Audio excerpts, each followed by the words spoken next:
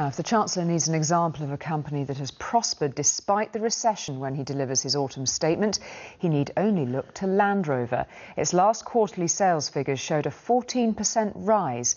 But the company's success is no easy ride. Even it admits to playing catch-up with its competitors.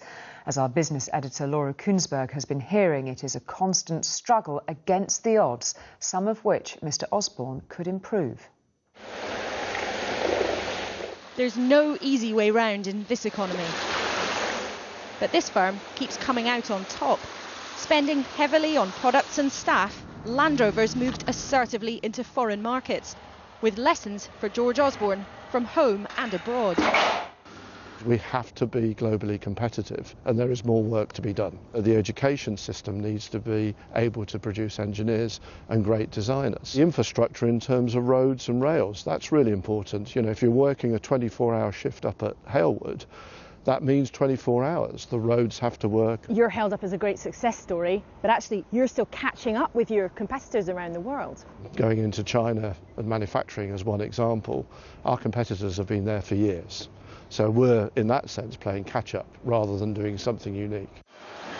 The production line looks totally different from when Craig Fitzgerald started 19 years ago. You wearing the correct gloves, assembly gloves? He told me then there were twice as many staff, but making half the number of cars. Now, some of his workmates are robots, but the firm has been hiring plenty of humans again too. In the last year, 28,000 people applied for 1,400 jobs. The workforce has changed and it appreciates what we've got and how hard it is outside the factory. So I've seen friends lose jobs and no pay rise for 4 or 5 years. Friends who are doing 2 or 3 jobs just to make ends meet. You know, in the 70s, 80s, the early 90s, where manufacturing was, we was a big player in the whole world. And now we were sort of dwindling down. That's because obviously other countries can do things cheaper.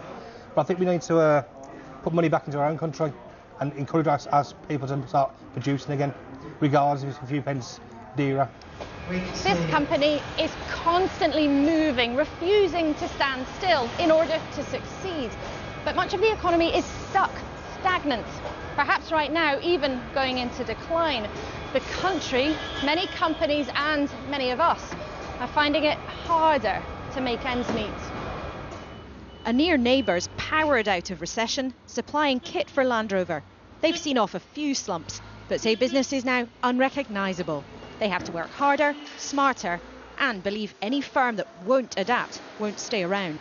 You can't afford to rest on your laurels and think that, OK, I have an order today that will last for 5 years, I will get the next one. It's a very, very short-term view, and somebody will catch up with you. They may not be in this country, they may be in Europe or further afield, but you will get caught out. George Osborne knows his opponents this week will be all too ready to pounce. It is his job to try to steer all of us away from economic danger. But right now, even the best have to drive themselves harder and harder to survive and succeed. Laura Kunsberg, ITV News, Solihull.